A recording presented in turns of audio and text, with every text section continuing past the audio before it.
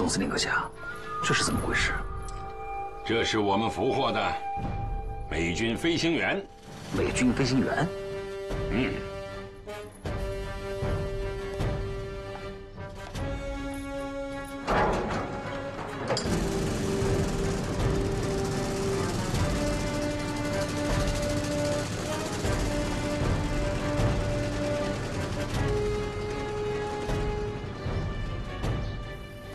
没错，他们是美军飞行员。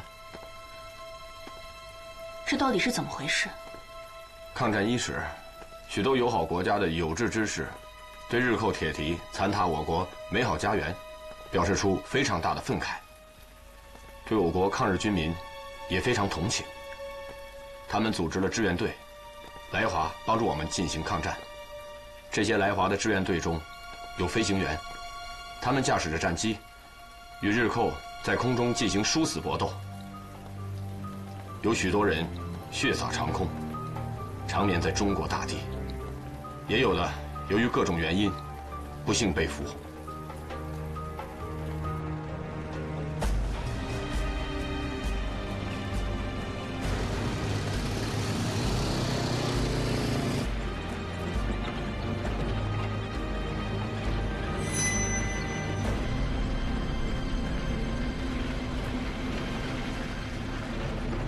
我要告诉你们，千万不要小看这几个美军飞行员，也许他们关系到我们大和民族今后的子孙后代健康繁衍的大问题。所以，你们必须心归统一，全力保护。要知道，你们的那个老对手小分队，也绝对不会无动于衷。因此，你们不能再出任何问题。嗨！包塔山指令我们千方百计找到他，一定要救出他，绝不能让这些为我们浴血奋战的外国朋友寒了心。我要回答的还是那句话：坚决完成任务。现在关键的关键是怎么找到这几个美军飞行员被日本鬼子到底押解到哪儿去了？我马上布置下去，全力寻找。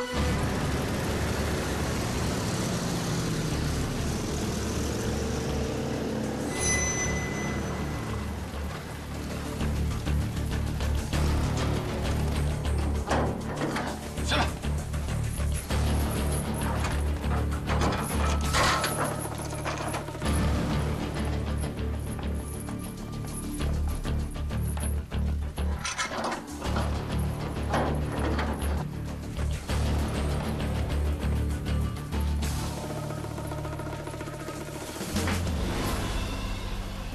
把他们押走，是用于交换战俘吗？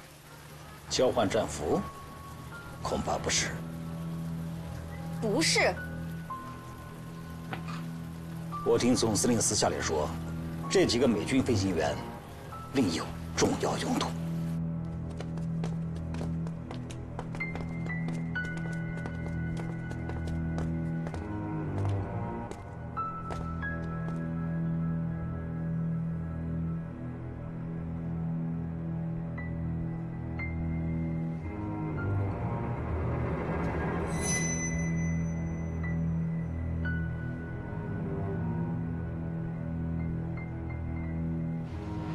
教授，我们的实验是不是马上就可以开始了？马上开始？不，给他们补充营养，加强锻炼，待他们身体恢复到最佳的时候，我再进行布置。嗨。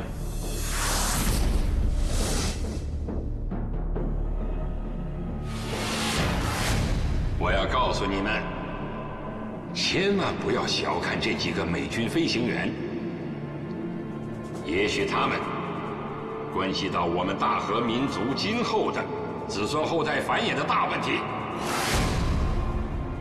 子孙后代健康繁衍，子孙后代健康繁衍。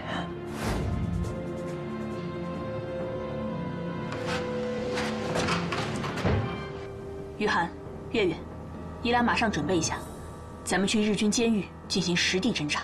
是。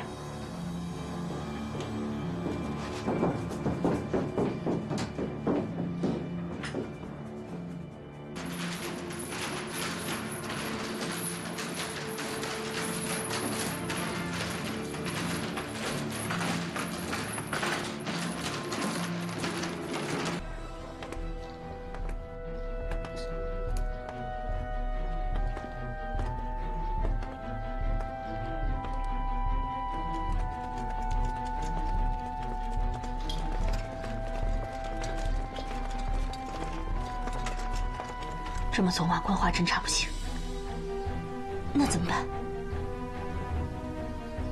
想办法抵近侦查。有办法可想吗？走。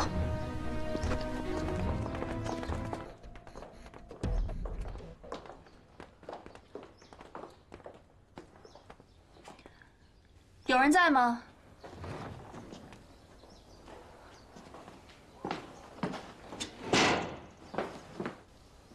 什么事？请问戏班的老板在吗？我就是。我们想跟您租几件演出服和锣鼓茶什么的。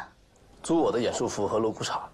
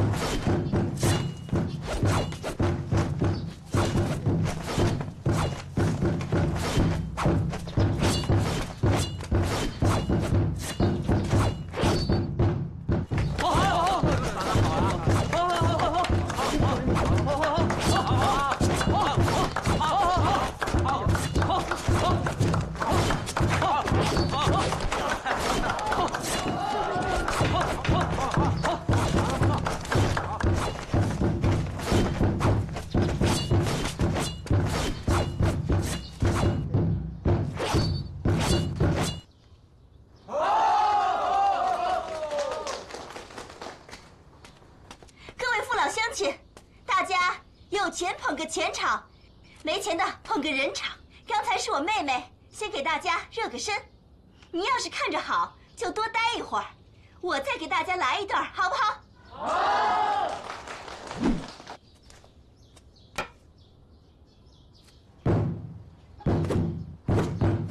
好。好，不错，真好，好。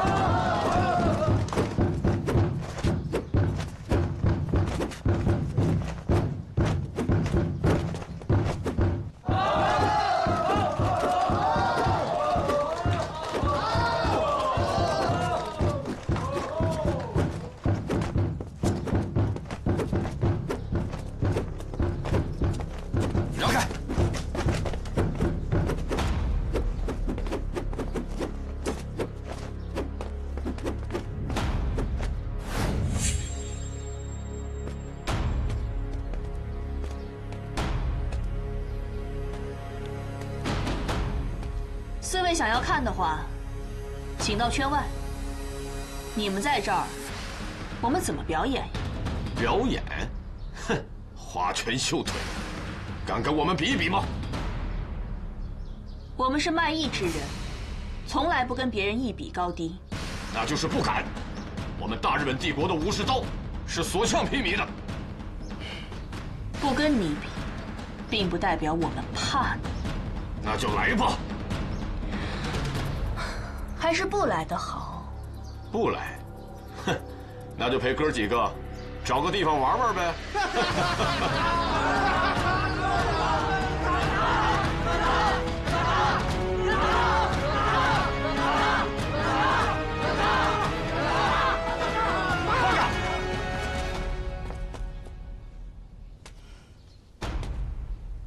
些，就让我来教训教训他们。哟，这花姑娘有点意思啊！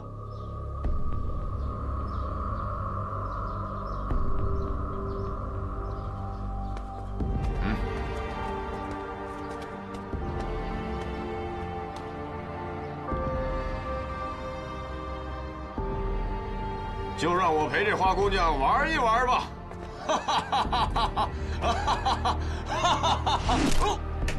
闭上你的臭嘴！花姑娘是你们的祖奶奶。呸！放着！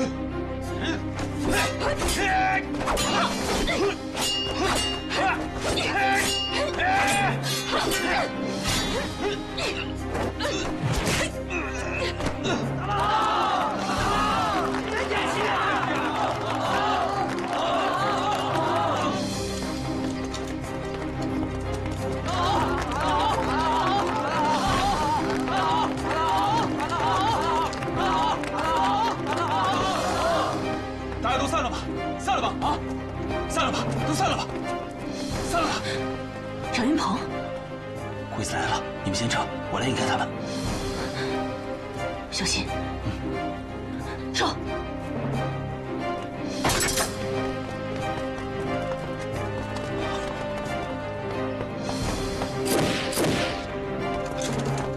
在那边，追！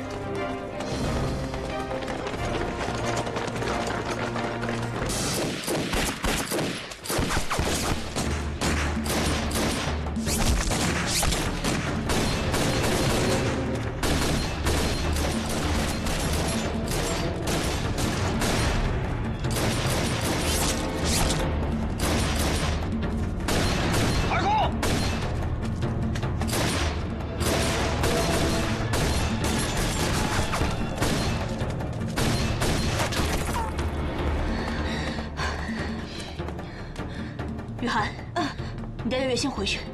那你呢？我还有点事情要处理。月月，走。好。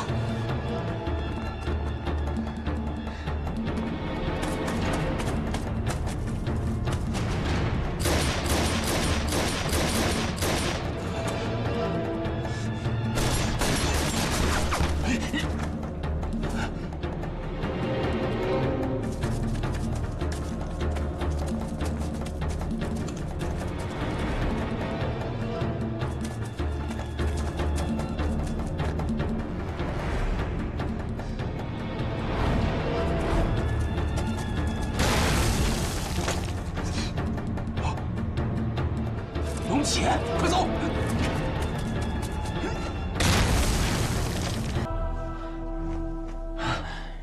龙姐，今天多亏了你啊！要是你再晚来几分钟，这叫来得早，不如来得巧。你到底是人还是鬼？混账！怎么说话呢你？我这不是跟你开玩笑呢吗？再说，这也是个事实。你在狐仙洞引狼扑身，掩护我们炸毁了日本大规模杀伤性武器，大家都以为你已经牺牲了。唉，雨涵整天以泪洗面，摆了个灵牌祭祀你。你说你现在抽不冷子突然出现，换成谁，谁也会被吓一跳吧？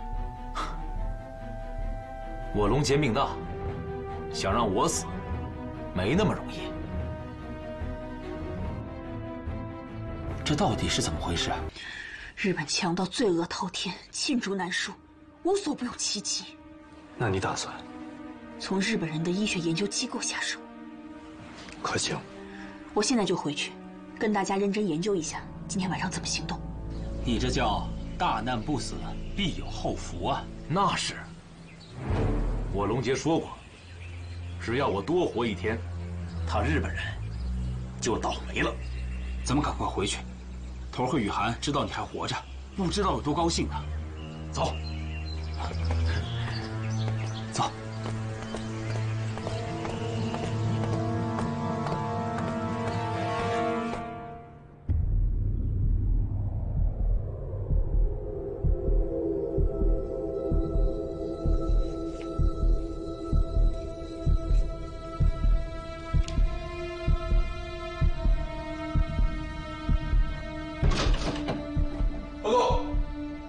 进来。教授，那2个被注入海水的美军飞行员已经死亡，他们的脏器已经被我们取了下来，放在了标本瓶的液体中。陪我去看看。嗨。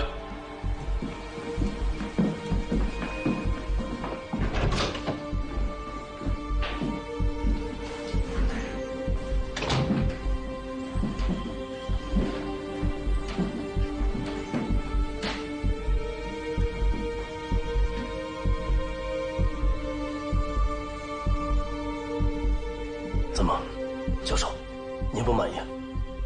这些人体器官都是在人死之后摘取的，已经失去了鲜活的作用，这跟以前我们见到的标本并没什么两样。所以，教授，您的意思是，使用活体解剖摘除？明白。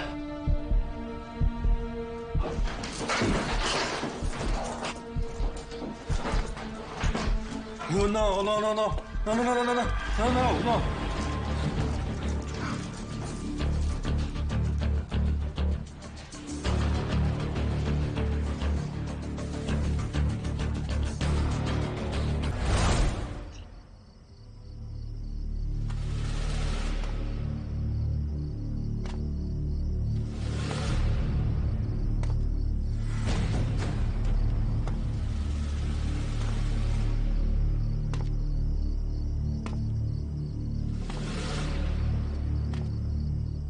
不错，你们跳蚤小队虽然人手虽少，但是火力还是蛮强大的。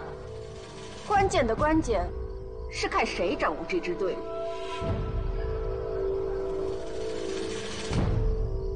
你们要绝对听从军刀的指挥，绝对服从他的领导。嗨。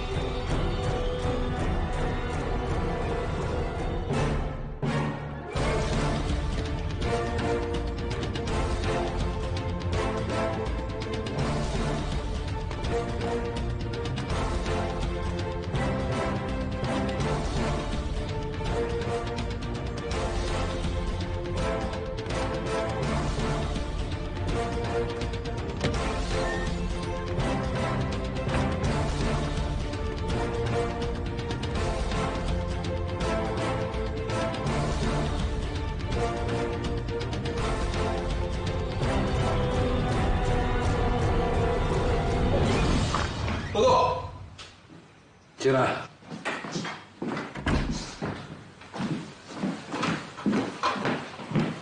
教授，您找我。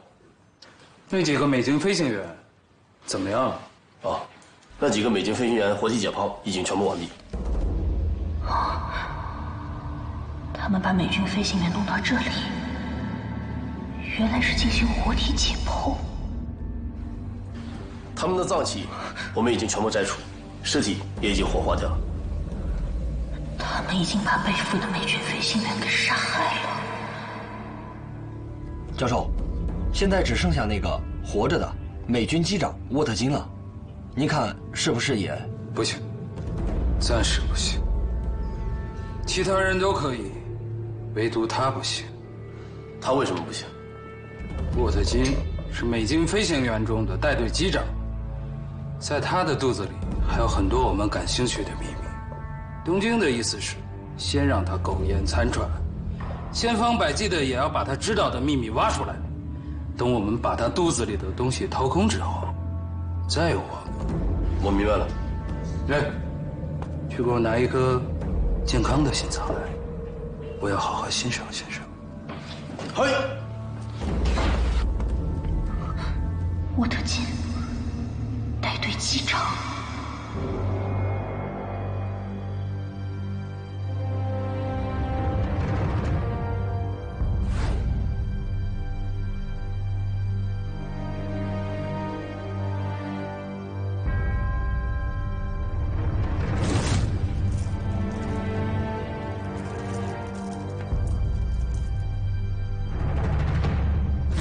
No.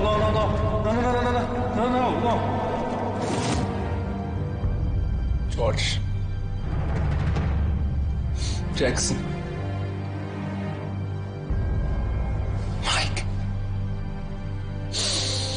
Hamilton. Beatty. Douglas.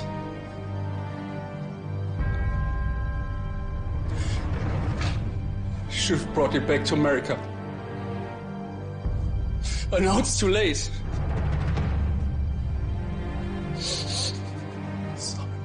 So sorry.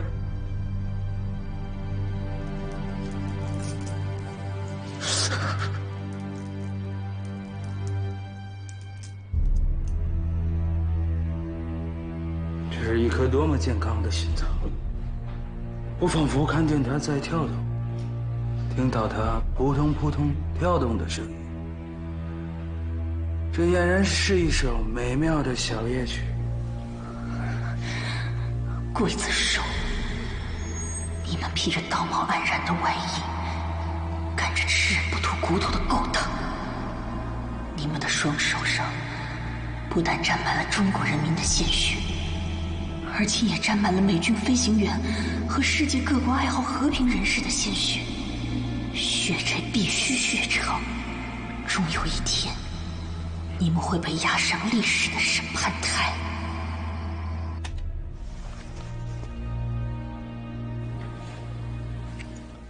你找我俩？对，我找你俩商量个事儿。这个不用商量，我听你的。你真这么想？你是穆桂英，我是杨宗保。穆桂英挂帅，杨宗保是先锋。10号牢房。我得到了情报，就是这样。那你还等什么？月月，你快下决心。机不可失，失不再来。咱们去。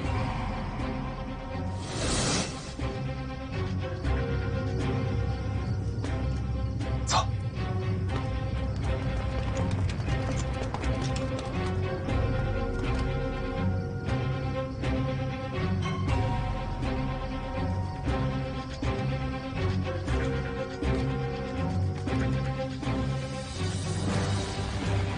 他们防守很严，再严也难不住咱们。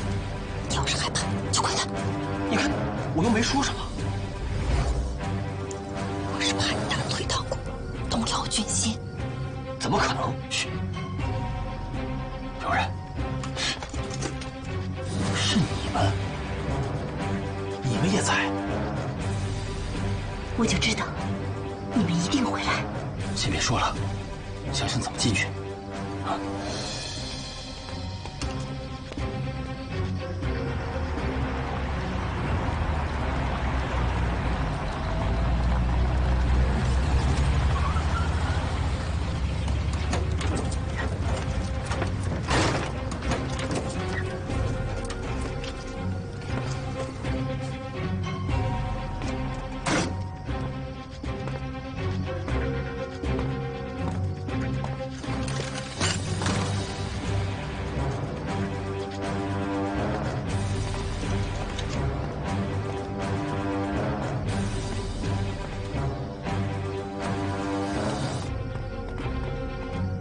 机关长阁下，这么晚了，您来这里啊？随便看看。那我陪您进去看看吧。不用了。嘿。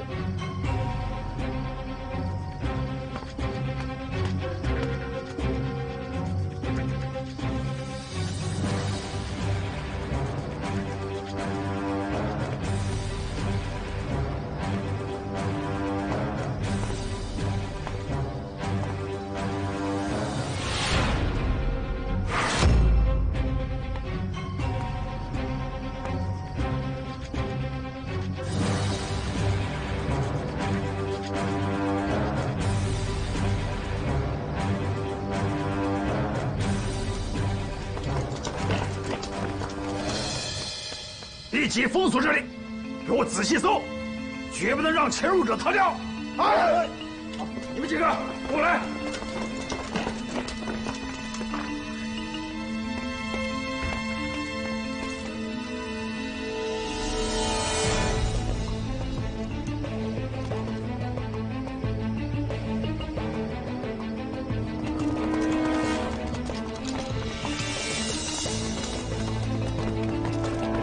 渡边警卫长，这里发生什么事情了？您这儿有潜入者。潜入者？教授先生，我正在担任搜查，您赶紧回避一下。怎么？您是我大日本帝国国宝级的人物，连天皇陛下和东条首相都尊您为师，您可不能有半点闪失。我去，拜托了。过来。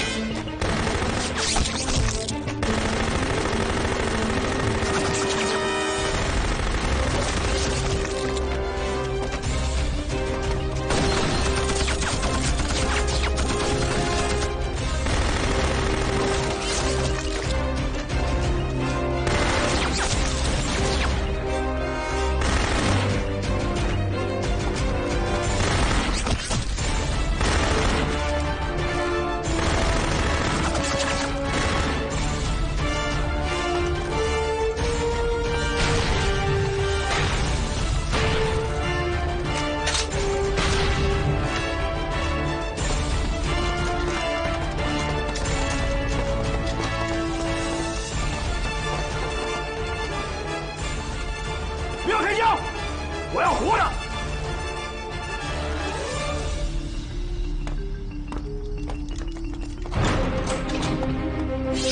放下！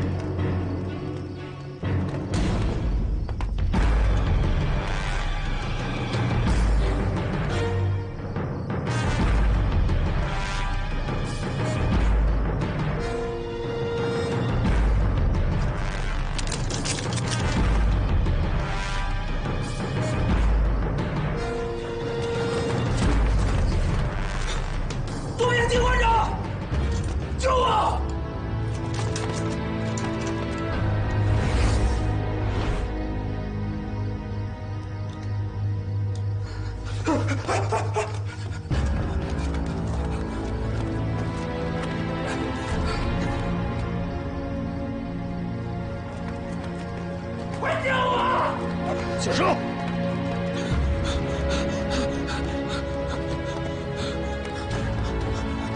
请你千万不要伤害教授。啊，有什么条件我们可以谈。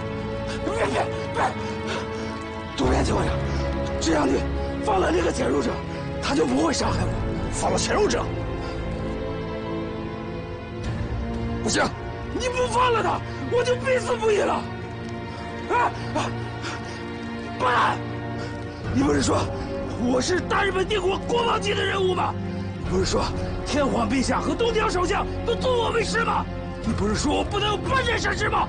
可到了紧要关头，你怎么变化了？爸，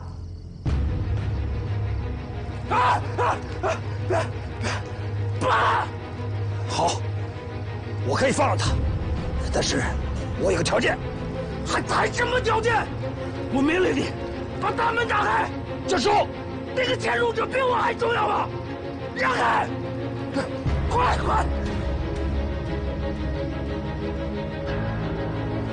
把门打开！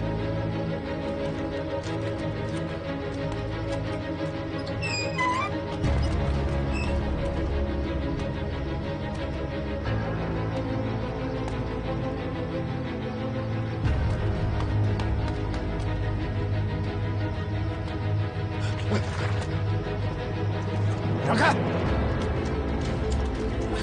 让开！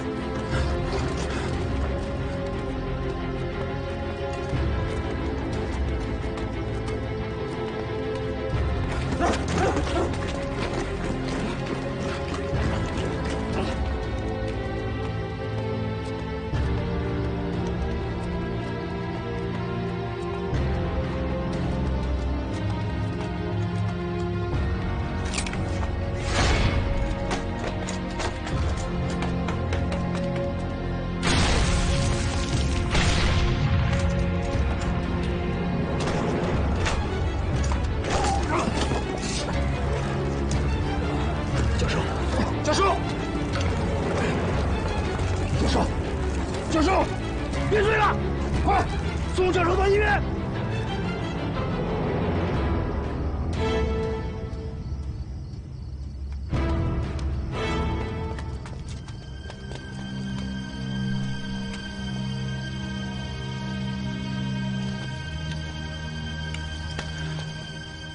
就这儿了，大人梯，我力气大，我在下面。本来就该你。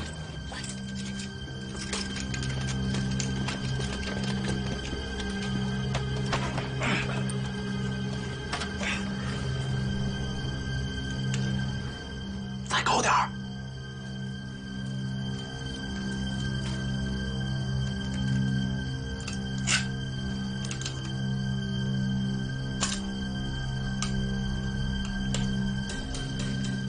好了，我先来。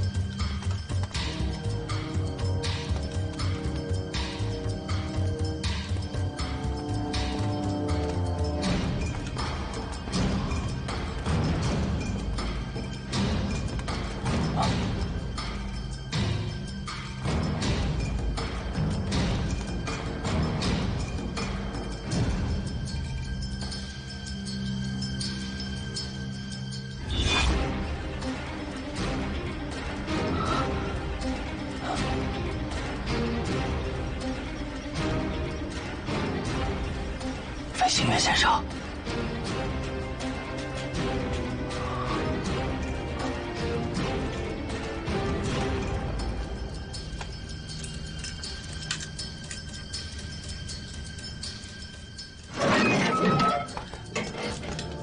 飞行员先生，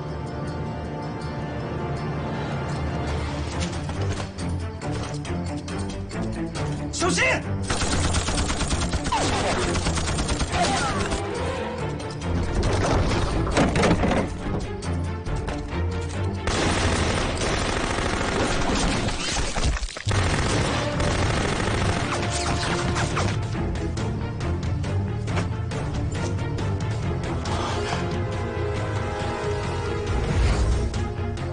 上当了，快撤！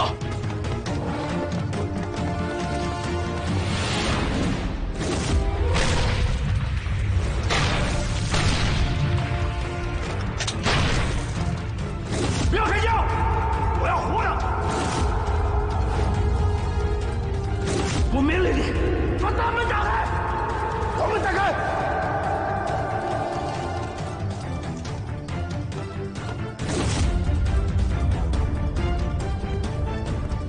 今天真是太悬了，要不是那个黑衣蒙面人，我白浪必须去马克思那儿抱头无疑。这个黑衣蒙面人会是谁呢？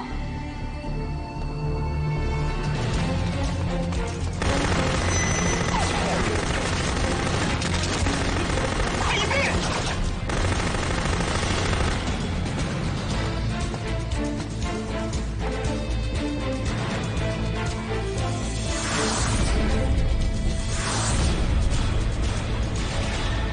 你们是跑不出去的，乖乖放下枪，投降吧！怎么办？不是鱼死就是网破，我们不能在这等死，必须尽快冲出去。说得对，探主灯交给你了。好，打！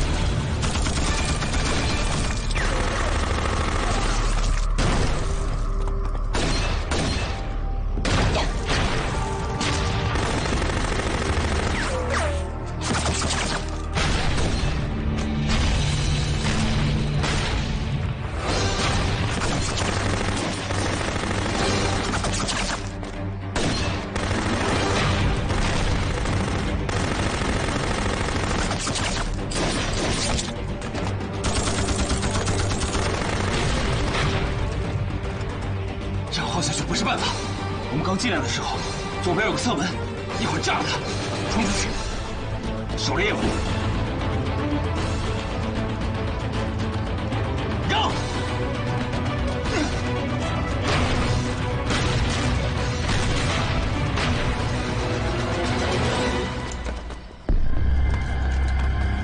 快追！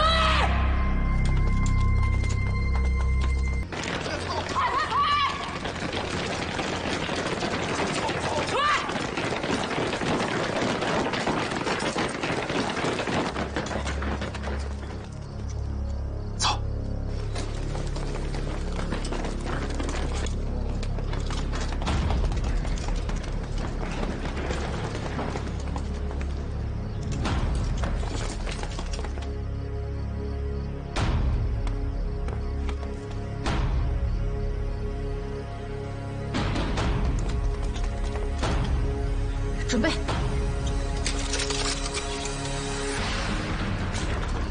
打！隐蔽！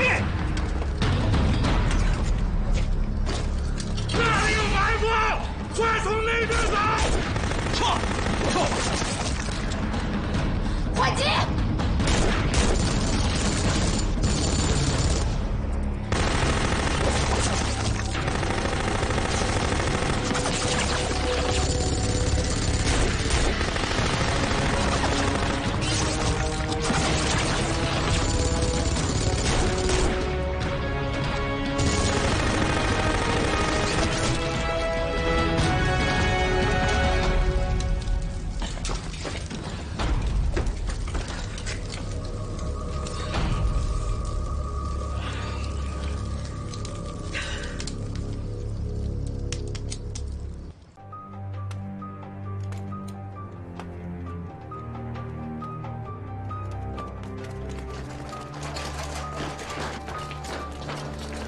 白狼，我来给你介绍一下，这位是游击队的虎子队长，他带来几名同志，配合你们行动。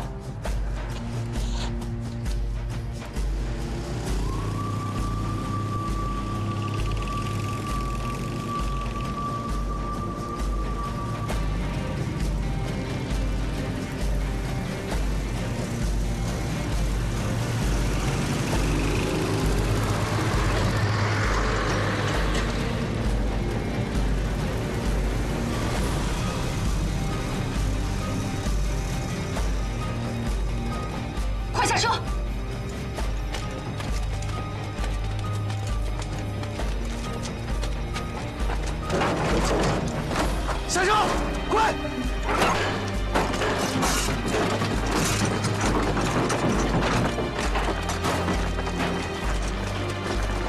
虎子队长，我带小分队进入狐仙洞，炸毁敌人的大规模杀伤性武器。一旦你的人守在这里，一旦日本人发觉，你们就算豁出性命，也要堵住敌人，掩护小分队完成任务。是，跟我走。走。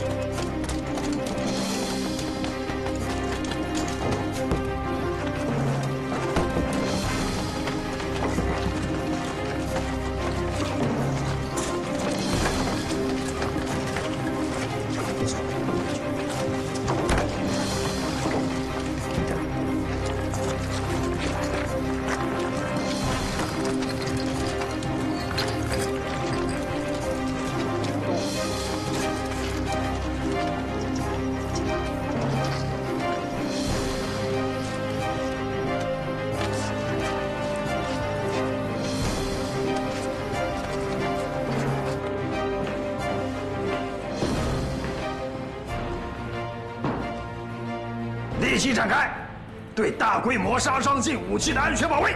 好。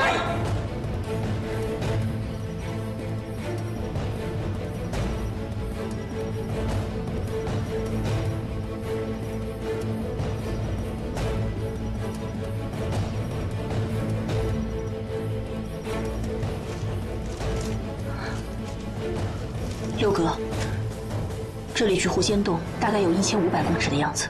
那咱们就快走吧。急什么？咱们在这儿休息一会儿。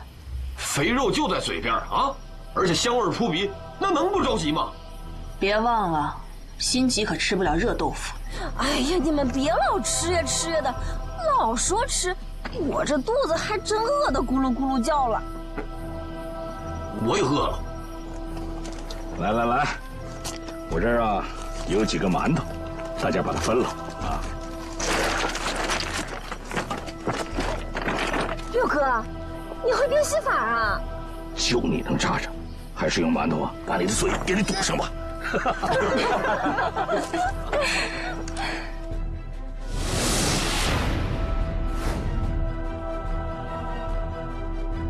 六哥，我想问您，您为什么给大家带几个馒头？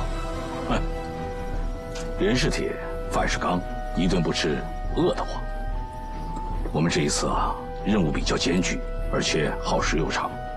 我呢，就随身带了几个馒头，关键的时候填补填补，别到时候精疲力尽，心有余而力不足啊。六哥，您的心真细。哎，不细不行啊！作为一个指挥员啊，虽然我是临时的，可是每一个细小的环节都必须想到。如果想不到，那就是一招不慎，满盘皆输。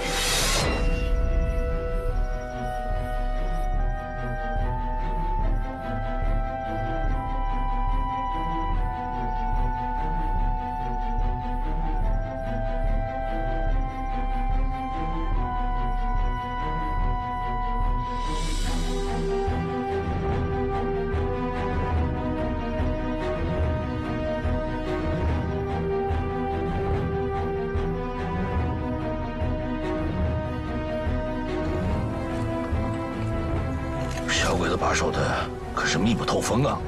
它就是一块钢，咱也要砸碎它，冲进去。这可怎么冲啊？我就不信有难倒咱们屌分队的时候。这一次可不同以往啊！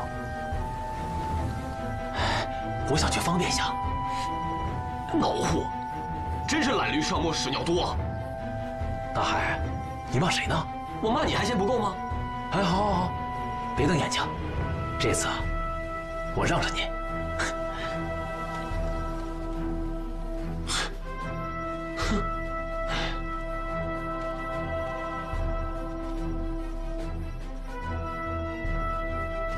办法只有一个。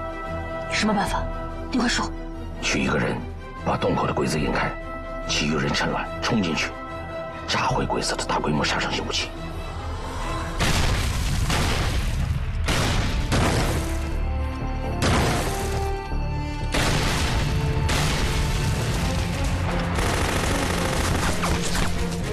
在那边射击！射击！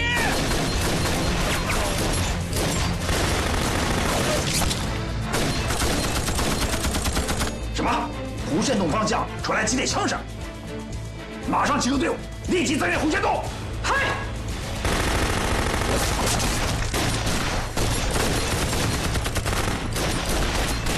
追！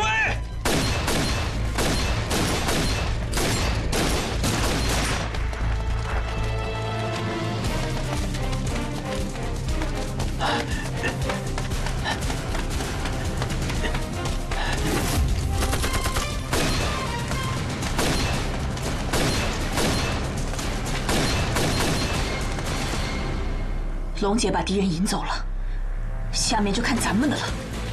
坚决完成任务！坚决完成任务！走。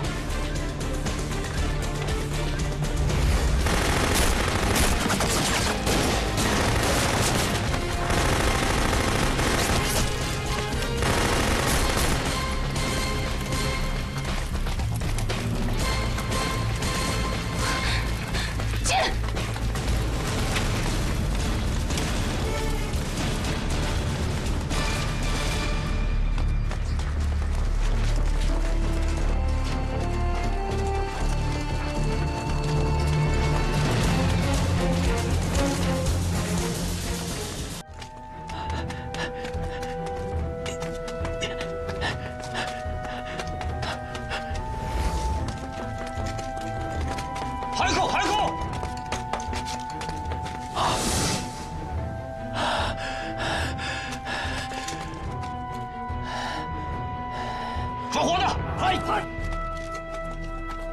抓活的，也宁死也不当你的俘虏！呀！快！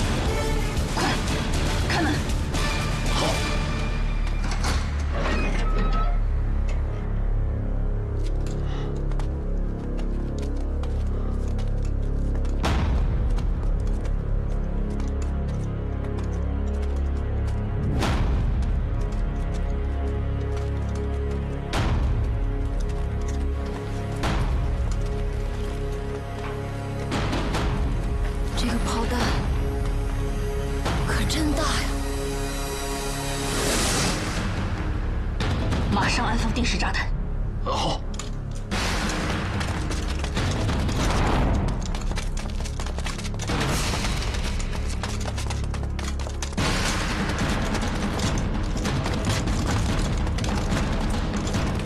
不要开枪！不开枪等死啊！这里到处都是弹药和危险品，一旦擦上走火，这个大家伙马上会把这里炸成一座坟墓。难怪他们也不开枪。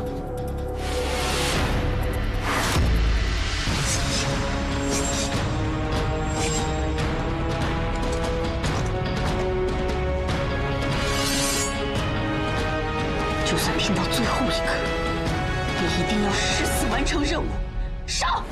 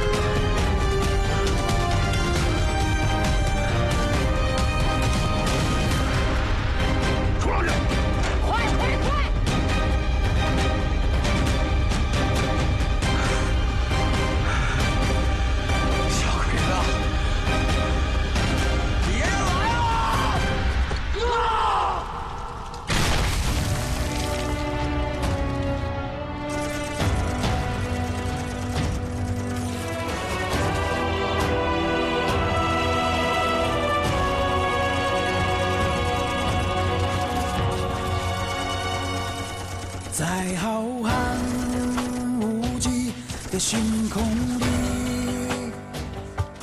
你是闪烁扑灭的那一刻，在绵延起伏的群山中，你是傲然不屈的那一座，在波涛汹涌的浪花中，你是平凡洁白的那一朵，在为了历史丰碑中，你是沉默无语的那一座，没有人知道你，没有人好了吗？撤。知道我滚烫无悔的热血流淌在。警卫长阁下，我们车子都被炸坏了，得赶紧去火箭洞，要不然来不及了。跑步前进，好。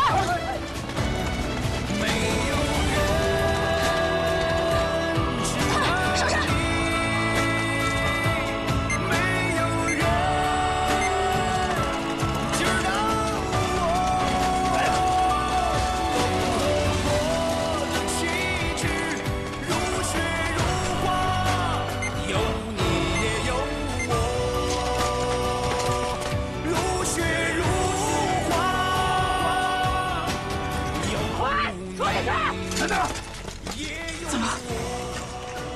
觉得我们已经来晚了吗？现在谁也不能进去，我不能让你拿着帝国士兵的生命做赌注。